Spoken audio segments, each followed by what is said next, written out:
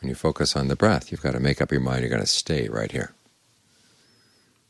That means each breath coming in, you remind yourself, this breath, this breath, this breath.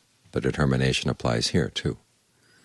This is an important principle to remember when you're making a determination. There are 4 qualities that the Buddha recommended. One is that you start out with some discernment, figure out, well, what do you really need to determine in your life? To remind yourself that your life really is shaped by your determinations. If you just go through life with whatever,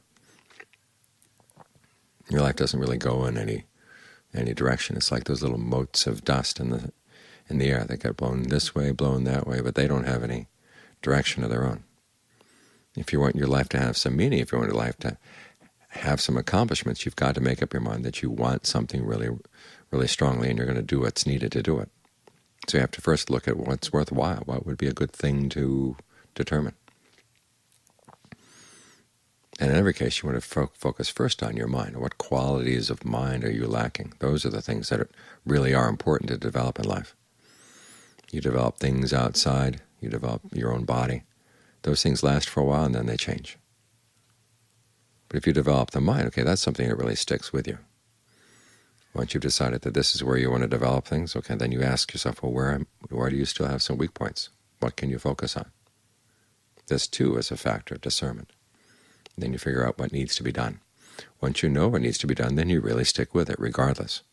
You decide this really is important, and you're not going to let other things get in the way.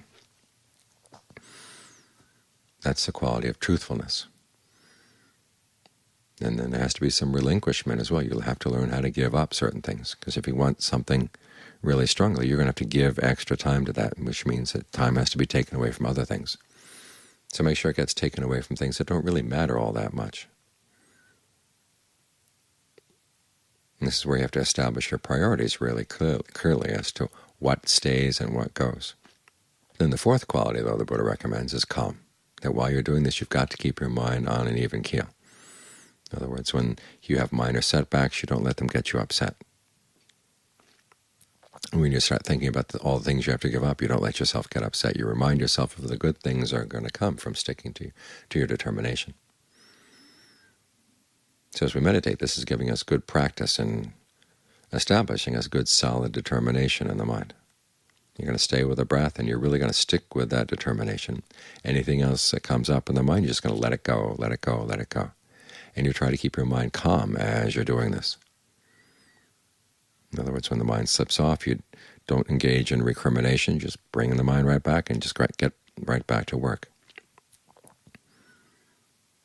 And this way, your determination really does make a difference, and it really does change your life.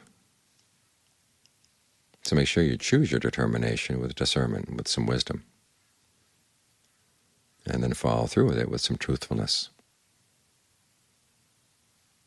And that way you really do benefit from the fact that you have this ability to shape your life, so shape it in a good direction.